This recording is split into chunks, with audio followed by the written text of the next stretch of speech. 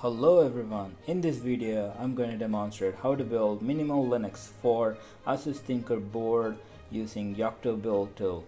We have Asus Tinkerboard powered by RK3288 Rockchip processor and 2 GB RAM. So let's get started.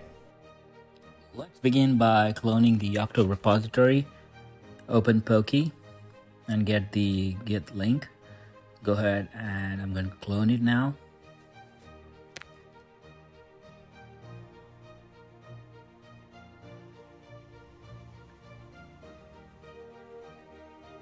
Once the poky cloning is done, I'm going to go ahead and do the same thing for the rockchip repository.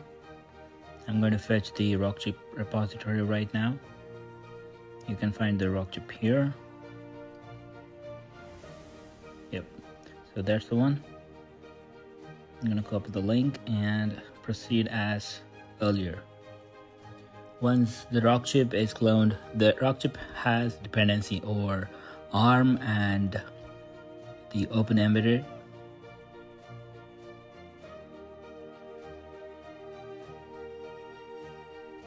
So I'm going to do the same thing for meta-arm.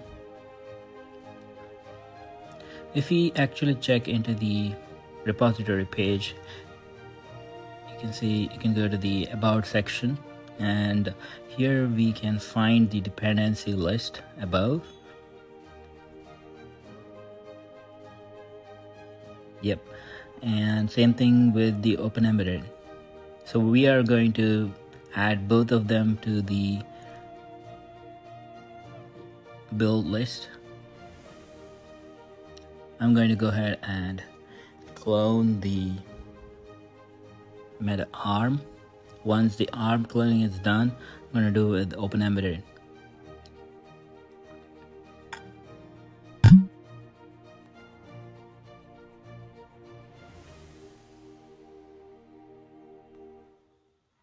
Copy the open-embedded repository link and go ahead and clone it.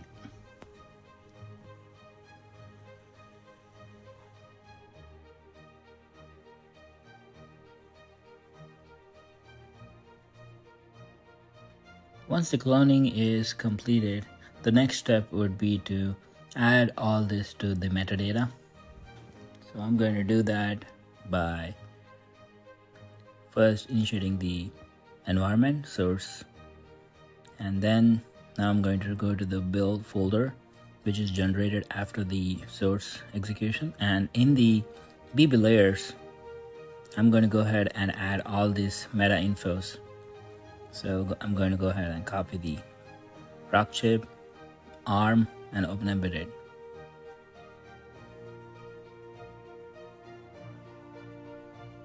I'm a lazy guy, so I'm going to just go ahead and do some copy pasting. Yep.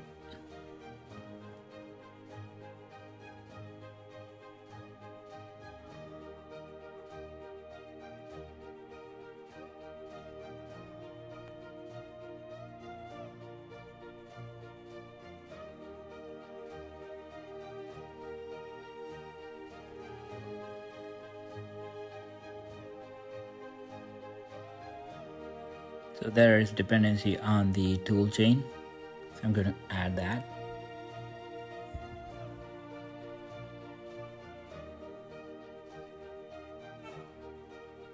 And finally the open-embedded.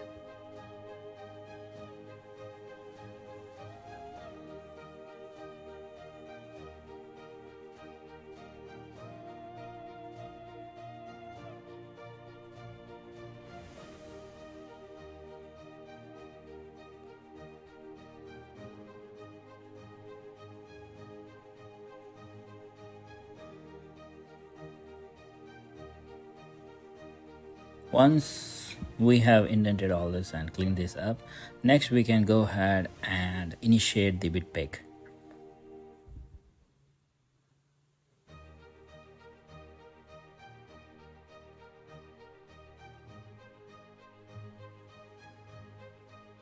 Before we do that, we need to check the machine info. That's for us is Tinkerboard, so you have to paste that here in the local.conf.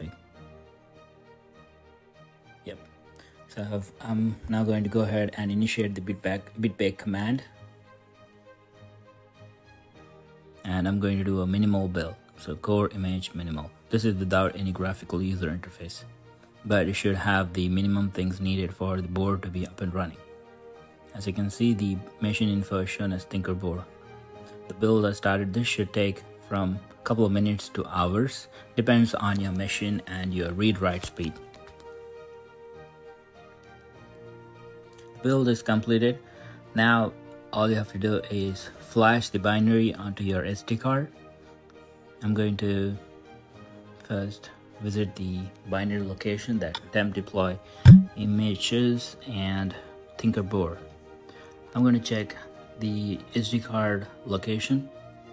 So you should always ensure you have the right SD card location.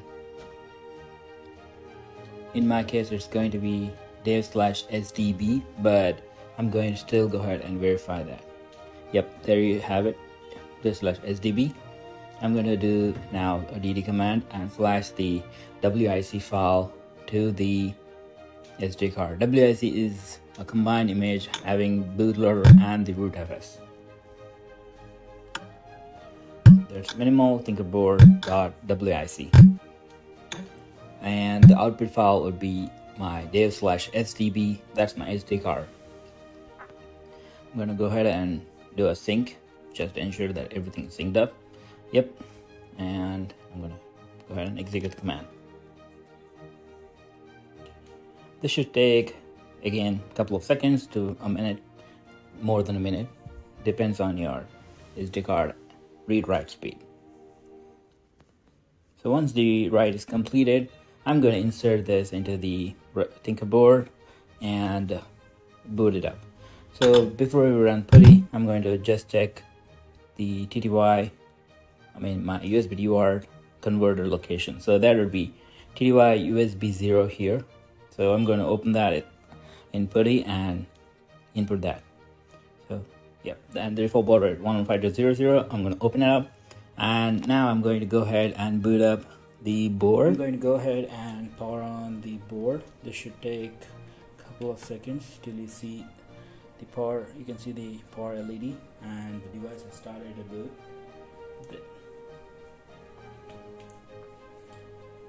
The default username is root and the password is null. So once you enter the username, it should log you in.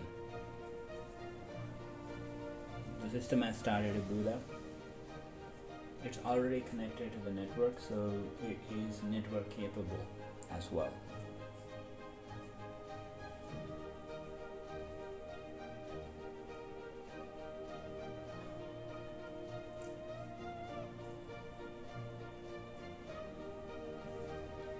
It's done, and yep, there you have it. I'm going to log in. As you can see,